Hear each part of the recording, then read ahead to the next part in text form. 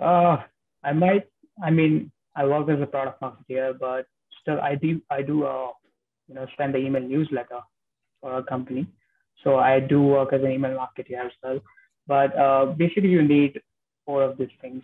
First is you need good content and good copywriting skills to tell some amazing product stories, to use some really great narratives around your content, and make your subscribers read read your entire email and try to have a look at your website, see what kind of products you're coming up with, what are the new features that you're coming up with.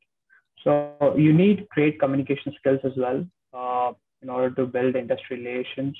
I'm just talking about my role right now. And in order to evangelize the product in various communities, you have to talk at events, you have to give keynote speeches, conferences, one-on-one collaborations with industry experts like I'm having right now. Uh, Third thing will be you need to see, keep yourself updated with the latest trends because they keep on changing. And 2021 has shown that a lot of email trends happened this year, right? From BIMI to Apple's MPP. You need a lot of analytical skills as well on exploring the data that is there on your platform to find a kind of pattern through them, present it as some thought leadership content, and you have to come out with great insights and weave some stories around your product. You have to be an amazing storyteller, basically.